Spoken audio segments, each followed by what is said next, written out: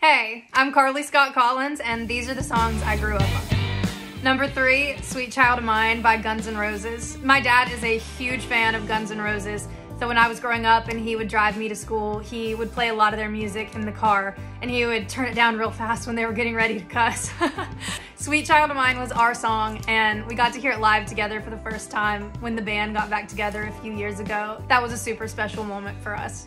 Number 2, Breakdown by Tom Petty. I've loved Tom Petty for as long as I can remember. His hometown is actually only about 30 minutes from my hometown, and he was one of the first vinyl records I ever bought. I've just always admired his totally unique delivery and sound, and how when one of his songs come on, the second he opens his mouth, you know it's a Tom Petty song. And I always wanted that for my music. And I'm actually getting ready to release a song called Petty in the 80s. And I think it's a really fun way to get to honor and reference somebody that inspired me so much.